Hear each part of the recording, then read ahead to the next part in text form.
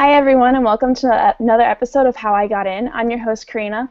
Every week we seek to answer the most commonly asked question by potential college students, and that is, what do I need to do to get in?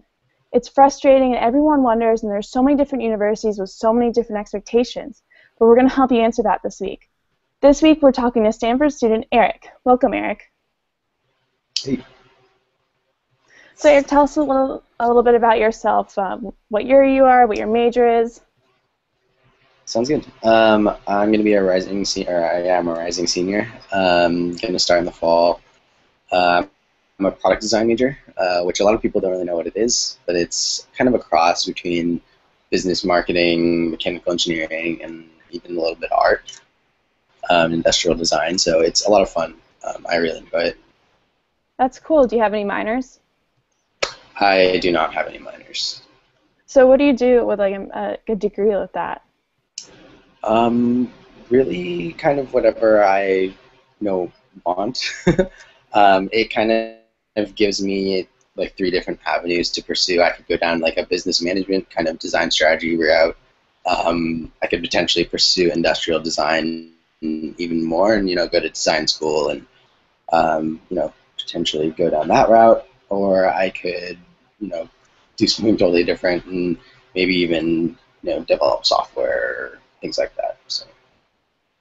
No, it seems like a very diverse major to be in, and definitely going to provide you with a lot of opportunities.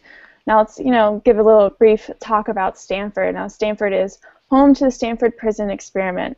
I remember studying in AP Psychology, and the only way I remembered this was, oh, that Stanford thing on the exam. So, Stanford is like known for its research. Have you been able to partake in any research there? I personally have not, but I would say 80% of my friends at Stanford do some sort of research on the side. I went down a slightly different route and decided to work for what is essentially the finance side of the student government, which is Stanford Student Enterprises. So while most of my friends are actually doing research in different labs, I'm running the inventory for the Stanford Student Store, which is still pretty good experience, just in a slightly different setting. No, I mean, any way you can get involved on campus is definitely the way like most people need to go. You get to meet people, you get experience, and you meet like different faculty at the university. We'll talk more about the university towards the end of our interview, and let's kind of look back at what you did through high school. One of the key foundations to a competitive college applicant is what they did academic-wise and how much they challenged themselves. I know for me, I started taking AP classes my freshman year of high school, but high schools always differ. How early did you start taking your AP classes? So my high school was a little bit different. They actually discouraged freshmen and sophomores from taking AP classes unless you had a really valid reason. Which was kind of interesting and kind of counterintuitive, I guess, in my opinion, because, for those people who wanted to push themselves and things like that, we weren't really given that opportunity. So I actually didn't take my first AP class till junior year of high school. What exam did you start taking? I took AP Spanish, I took AP US History, and took... what was the third one?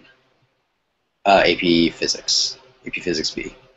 Do you think there's more of an advantage to starting later in high school with AP classes? I don't think there's necessarily an advantage.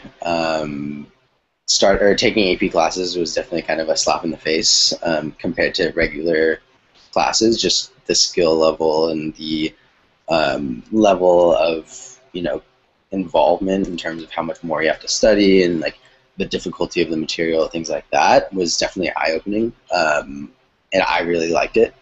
And given the opportunity, I'm sure freshman year I would have tried to take those classes as well, but I also don't know how well I would have adapted. I agree. I mean, for me, like, I just went into AP classes, but I mean, like I've said in previous interviews, like, I don't think I knew what I was studying for. Like, I just kind of went, oh, I've been taking this class all year, I'll totally know what it is. But I think the key to being successful in any AP class, no matter what grade you're in, is to treat this exam like it's a final exam and prepare for it likewise. So a lot of students just go, oh, whatever, it's not that big of a deal. But like if you do pass it, I mean, I don't know about Stanford, but like I came out with a lot of college credit. Does Stanford accept college credit from AP classes? I was told that they did not.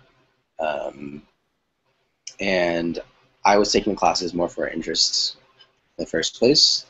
So I wasn't super, I guess, motivated in, scoring really high on the exam, because the environment that we were given in, my high school was, try your best. If you pass, that's awesome. If you score higher than that, that's even better, and you can potentially use those units. So I was told that Stanford did not take any units, which is absolutely false. They take level or scores of 4 and 5. And if I had known that back in high school, I definitely would have, tried much harder, because coming into Stanford, I had to start at a lower level math. I had to start at a lower level physics, and had to retake classes that I had already taken in high school, which actually kind of set me behind most of the product design majors in the first place. So I think that was mostly just a failure on my school administration's part, in just kind of creating the wrong environment, or not being correctly educated about which class or which schools actually take which credits. Yeah, no, I agree with that. I mean, I feel like, I mean, for me, like, I go to a state university, and if you're not coming in with college credit, like, you don't have as much leniency to change your major. Like, I know, I mean, freshmen come in and you ask them, oh, what are you doing? And they say, oh, I'm pre-med, and you ask them your senior year, and they're most likely not pre-med. They're, business or something else. Mm-hmm. So, like, freshmen change their mind a lot. And, I mean, for me, I know I had so much credit hours, and I had, like, so much flexibility. If I wanted to change my major, I completely could, and I wouldn't be behind. And Mm-hmm. I'm also having, that flexibility. I was also able to add more minors and, pursue other interests academic-wise. Yeah, in my AP classes and at my high school, AP classes were more,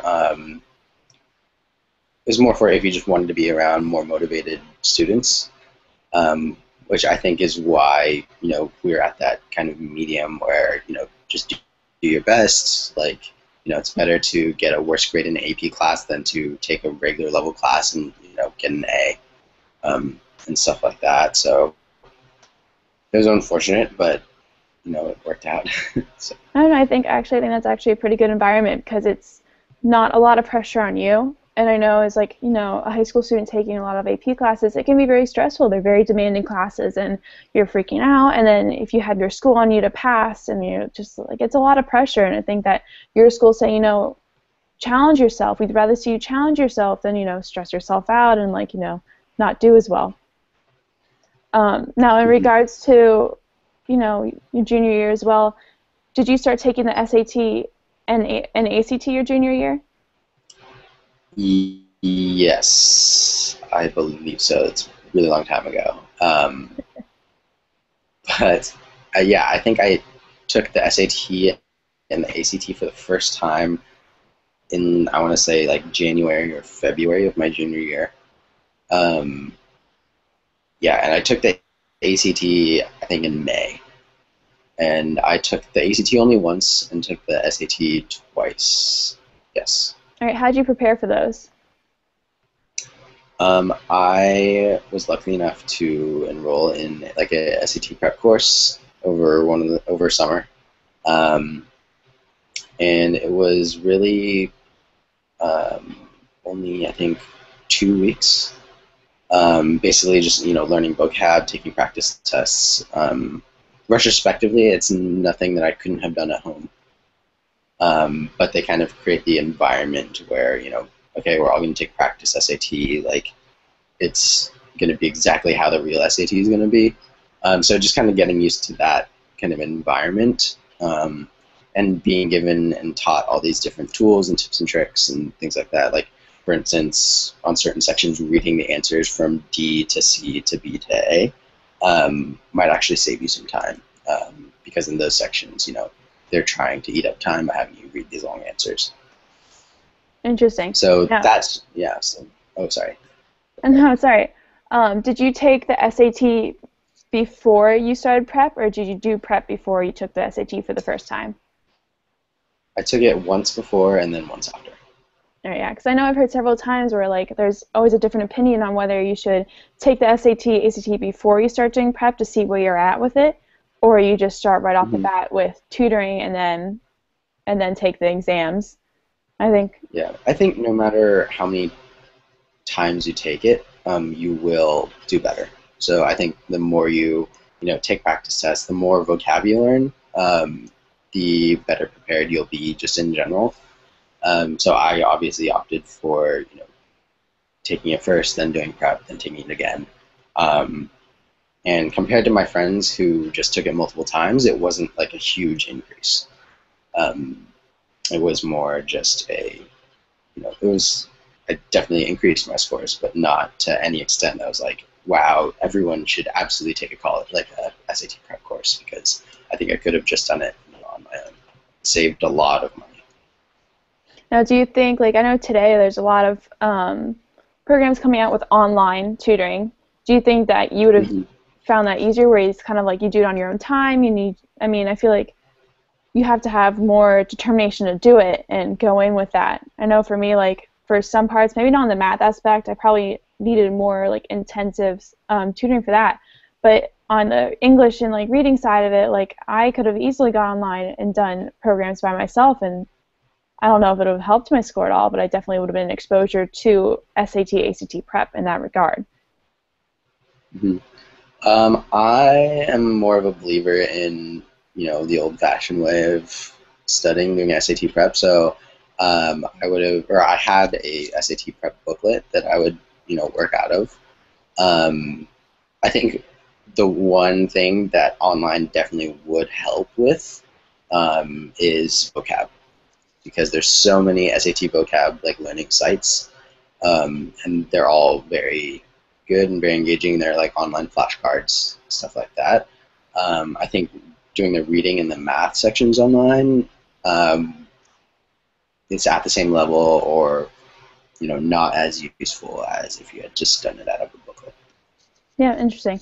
Now, let's kind of shift away from more of the academic side and look at more of like, what you did outside of school. And that it's kind of an important component to the college application because it can really distinguish you between applicant A and applicant B. So what did you do, like, did you start getting involved your freshman year in high school? Did you do anything outside of school? Hmm. Um, so I think the key to extracurricular activities, like in terms of getting into college, is doing what you absolutely love and not necessarily doing things to put on your resume. Because that sort of stuff really comes through in your essays and any supplemental materials that you might be supplying to these colleges. So I was really, really involved and really interested in politics when I was in high school. I was involved in student government. Went to the district office meetings, things like that. I was lucky enough to be on my congressman's like student advisory council. Um, and through that we just planned a community service event. Um, I was in National Honor Society, so had a required number of community service hours every quarter or semester. And so I volunteered in a kindergarten classroom on Fridays after I got out of school, kind of stuff. So, but I did all that because I actually really enjoyed it. I wanted to be doing that stuff. It wasn't because I said, oh, college will like really like this. Like, yeah, that's a great like consequence of these like organizations and stuff, but like I was able to communicate this through my application, which is why I think ultimately I was given an acceptance letter. I agree. I think a common belief that a lot of high school students think is that I need to have a resume with 500 different activities and 500 different outside activities I'm doing outside of school, and it's like you can't spread yourself too thin. You want to show you're passionate about something, and that even carries through college. You want to have that more of an academic focused organization, but you also want to do something that you love and something you succeed through. And it's Yeah, also important, as definitely. you said, you Like, were. Go ahead. Sorry. Oh, I was gonna say, like, yeah, it's good to have, to be in a member of 15 different clubs in high school, but what's more appealing is, having one club on your resume and having, 3 or 4 lines of I did this, this, and this, and we helped this organization or this, group of people, and it really like was really rewarding to me for these reasons, kind of stuff. Yeah, I think. Because that's what they want to see. They want to see some sort of depth. Yeah, no, you kind of nailed on the head there with the student government. It seems like you got really involved with that, and one of the key aspects is showing a leadership quality within the extracurricular that you're in. So, I mean, a lot of students will just go, oh, I'm in this club, and they have no leadership experience at all. And that, if you're looking at one guy and he doesn't have any leadership experience, but he's in 10 different clubs, and they're looking at you with leadership experience, it's so much more appealing to look at you who's leading other students in the actions that you're doing and impacting the community as well at the same time. Now, shifting away from the extracurriculars and going more towards a college application process, you're going into your senior year, and you always, I mean, for me, like, I always thought about applying to colleges. Like, I was, touring colleges sophomore year of high school. When you're when you're looking at the colleges that you're about to apply to, what was it that you were looking for? That's actually a great question, and I don't really know how to answer that. I visited quite a bit of schools. Me and my family, we traveled to Boston during junior year, I think during spring break or something. And I guess, when you're on campus, you kind of just get this sort of vibe by, how people are interacting and things like that. And I think that was one of the main factors that I was looking at. Just how do people carry themselves, at this university? What sort of research opportunities or what sort of extracurricular opportunities do they have that are unique to their school? I know for me, like, I was looking pretty seriously at Northeastern, which is in Boston, and they have a really interesting program where you work and also go to school at the same time, and you're working in your field. So it's simultaneously, learning in the field and also, gaining actual academic knowledge. And that's, a program that's pretty unique to Northeastern. And so anything like that you can identify. I consider that for a while, but then I decided that I've lived in Florida my whole life, and me and cold weather, we don't go along really well. So I think yeah, I mean, that was also a factor. Yeah. Are you originally from California? Yeah, I actually grew up in San Jose, California, which is about 25 minutes south of Stanford. Okay, so. All right. Now, going through the application process specifically for Stanford, do they have like essays that you answer? Do they do an interview? Yeah, so they're through Common App. I do not believe that they do an interview. We all hear rumors of people who did interviews for the application, but I don't think that it's an actual part of the application. You submit your regular Common App essay through Common App. They read that, and then there's, I would say, 5 or 6 short answer questions, which are 250 words or less. And those are more fun questions, like, what historical event would you want to witness? Who's a historical character that you would want to have conversation with? Tell us about a source of academic vitality. Like, what are you really interested in academically? What's something that you find super engaging? Things like that. Yeah, I face similar essay questions, and I think the key component with that and being successful with those kind of essays is making sure you're not thinking, oh, what's the university want me to say? And instead focusing on something that you're more passionate about, something that you're really interested in, because this is a representation of who you are, not what the university wants you to be. Exactly. And I definitely struggled with that aspect of the application. I changed my answers so many different times to those questions, specifically because of that reason. Trying to find the right kind of thing to write about. So, like, for instance, if I to witness a historical event, I said I wanted to witness or be at the 1980 Olympic hockey game between Russia and the U.S. Because I played hockey throughout my entire childhood, and like that's something that was super interesting, and I would love to be there, kind of thing. You know, whereas some people would say signing of the Declaration of Independence, or which is a valid answer if you're actually very interested in that. And I think your answer was, I mean, that's going to get an admissions counselor to say, oh, well, why does he want to see that game? Like that answers, that gets interest into what you have to say, and I think it's a great way to get attention to your application.